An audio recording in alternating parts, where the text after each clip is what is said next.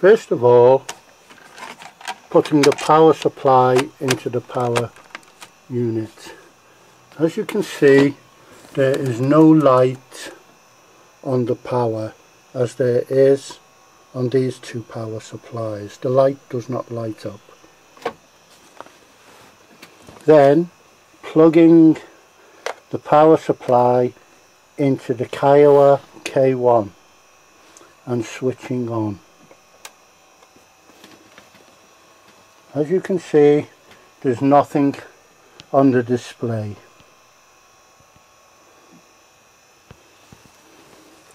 Connecting in the phones for sound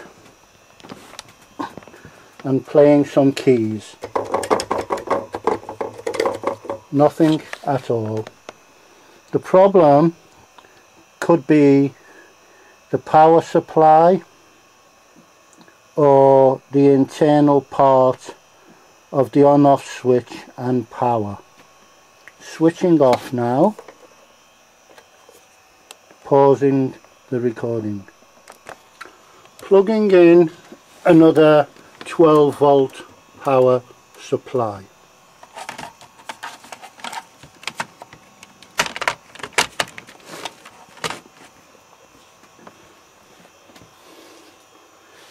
Which is for the MIDI LXPS7.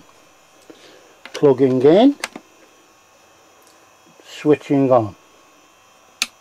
As you can see, this power supply works. It is charging the unit. Pausing the video.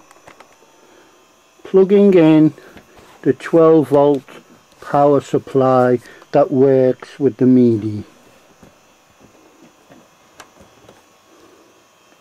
Switching on the power supply for the Kawai K1.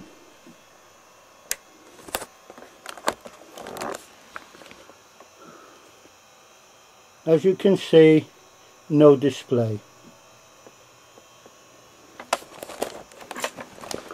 Testing the keys. No sound. Pausing the video.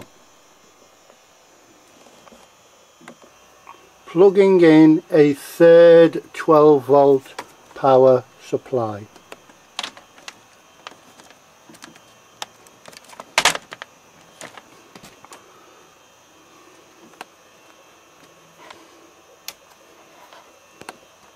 Plugging the 12 volt power supply into the Kawai K1 and switching on.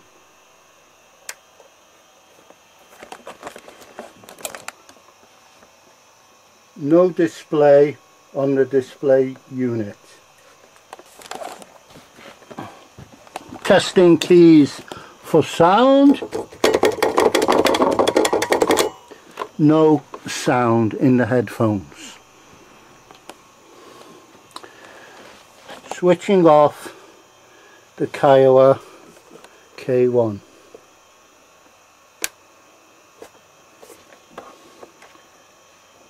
Only conclusion is the power supply that was sent is not usable, or the internal power and switch of the Kawai K1 is inoperative.